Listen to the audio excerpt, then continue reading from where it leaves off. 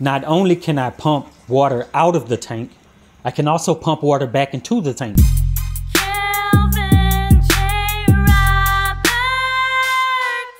In my last video, I showed you an Arduino project where I was able to pump a specific amount of water into 5-gallon buckets to help with my Reef Tank Water Changes.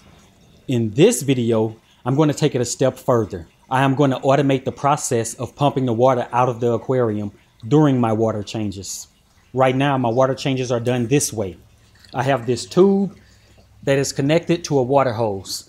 That tube is connected to this. I think they call it maybe a python or something similar. What happens is when I start off, I clamp this off. Dip this in the water, fill it up all the way to the top, dip it in again, make sure it's full, and then stick it back in, invert it, let go, and then that creates a siphon and the water comes out of the aquarium. Now I'm going to use a pump to automatically pump the water out of the tank. So this thing, I'm not going to be sifting sand as much, so that can go. This will connect to a pump.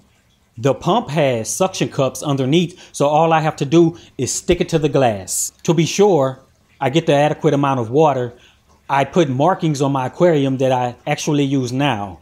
The markings are for 5 gallons, 10 gallons, 20 gallons, 25 gallons, and so forth. Let's say I use 20 gallons. If I stick it underneath the 20-gallon line and I pump 20 gallons, the water level will not go beneath the pump, so I can ensure that 20 gallons are being pumped out of the aquarium.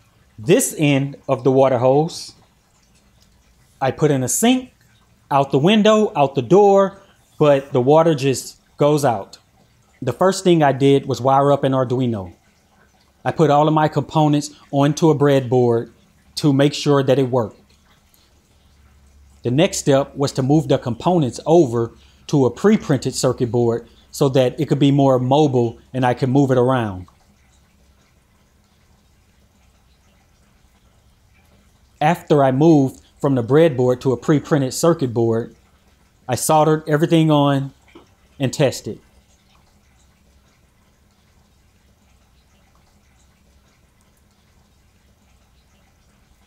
Once I had everything set up the way I want on the printed circuit board, connected to an Arduino, connected to a relay, I moved everything into a nice tidy box. Well, as tidy as I could find laying around the garage. This is what I came up with. There are the LEDs, the button, and your knob. I have the Arduino here and a relay. Connected to this relay is an AC extension cord where I will plug the pump into, and a plug that goes into the wall.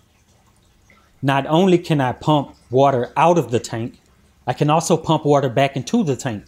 So I could set this to 5 gallons if I brought 5-gallon buckets in, put the pump inside the bucket, and then pump 5 gallons back into the tank. Another thing I could do is take my entire reservoir into the house next to the tank, set my device to how much water I want to pump out of the tank for my water change, then put the pump into the reservoir and then pump the same amount back into the tank. I got this idea from the last project, and having another pump sitting around, I said I could pump water out of the aquarium, and I don't know why I didn't. So I think I need to do a water change. And as I always say, the best time to start something is now.